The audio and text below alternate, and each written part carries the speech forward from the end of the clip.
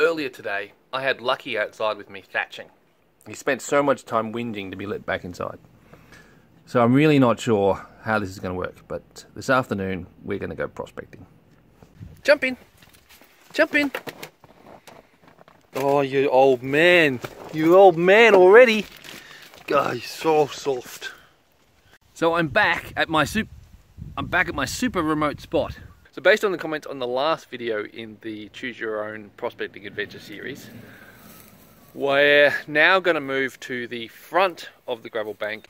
You can tell I wasn't thinking when I set the hydranker up, because I knew I was going to be digging this area, and there's the spoil from the grizzly bars, right smack in line with, you know, with this big rock and those big rocks. So probably the best place to start this trench is, you know, right there underneath that pile.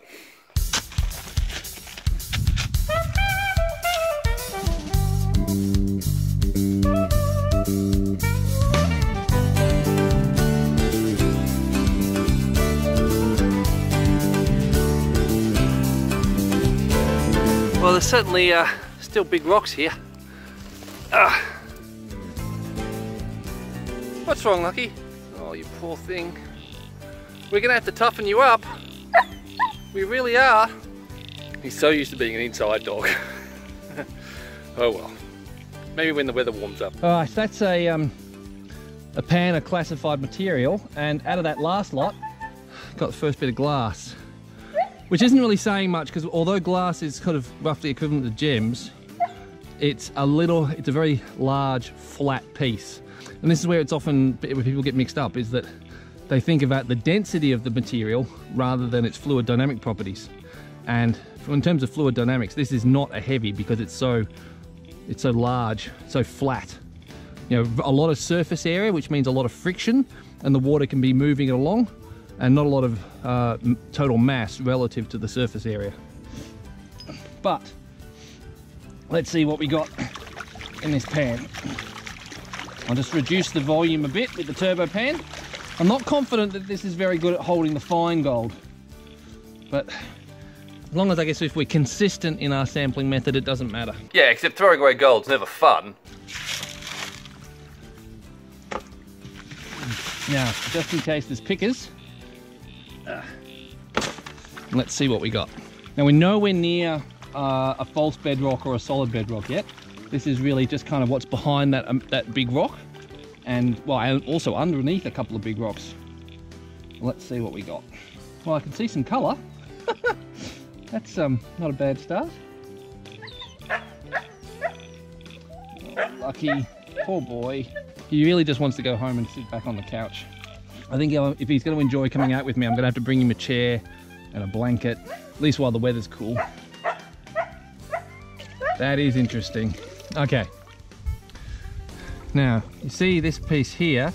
No, not really. That's really kind of chunky, and if you look at the shape of it, there's no way that could have survived in one piece in the flow for any sort of serious length of time.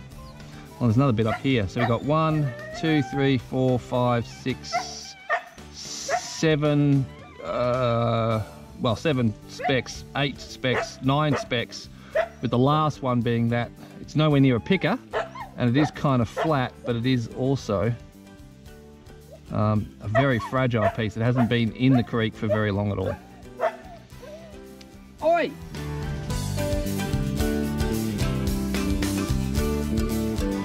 Pulled out that big flat piece of rock there, and behind it wasn't even packed.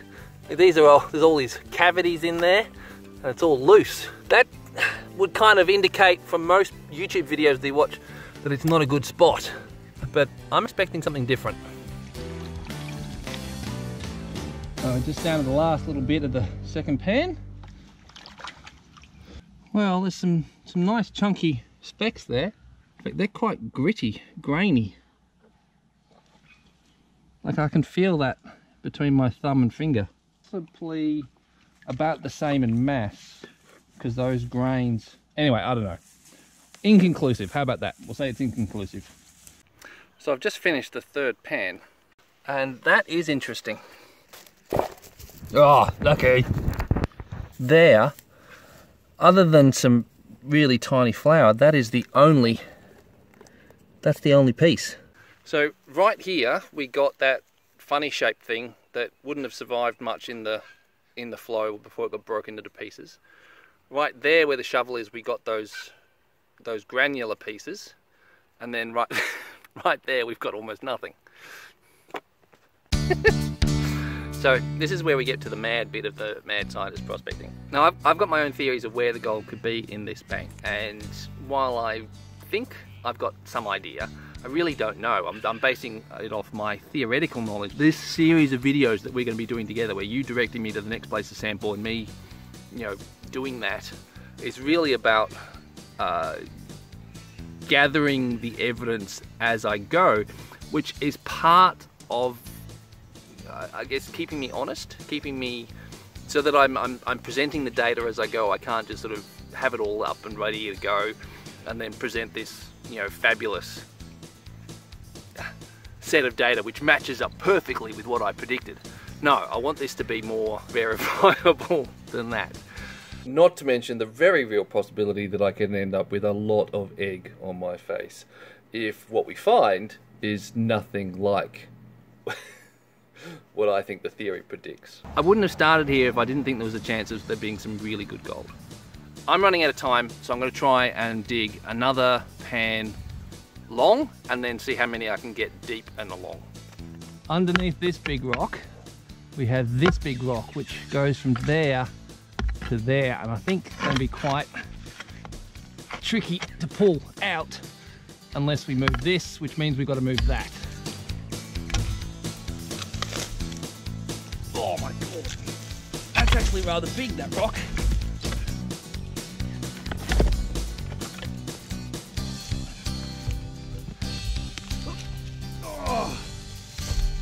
Oh.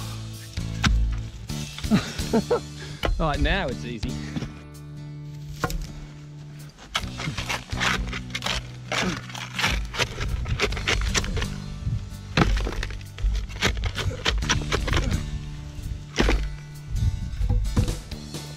Oh, excellent, good boy. So we've got a small number of specks there, and then look at this piece here. That looks like it's straight out of the reef.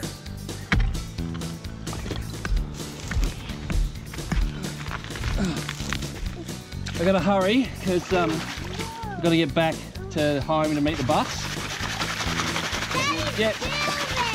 We'll get this panned off. Actually, we won't. Now, it's just as well I did head back because the bus was waiting for me. Now I've got the majority of this panned off. Some lead peeking through there, which is cool. Oh no, lots of lead. 1, 2, 3, 4 shotgun pellets. Where's the gold?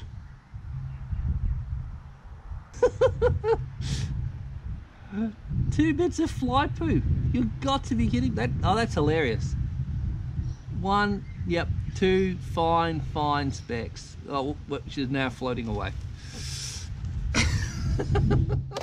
When my mum was teaching me to pan, she said that when you start finding lead, that means you're getting close to the good gold, not actually, you know, on the good gold. Now, I'm not sure if it was immediately obvious, and if it is, I'll put up a little clip of it right now. But these gravels are not very hard packed within this bank because they're so angular, and a lot of the shales are very flat. When they fall, they're falling in such a way that there's a lot of spaces in between them.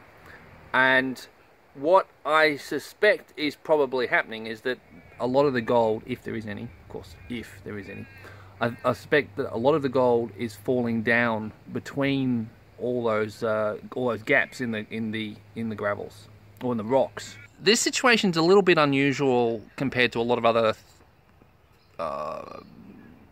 deposits that you might have seen on YouTube, and it's unusual for a bunch of reasons. But one of the reasons is that this gravel bar has only been formed in a flash flood. The top of the catchment would be at most 1 kilometre away.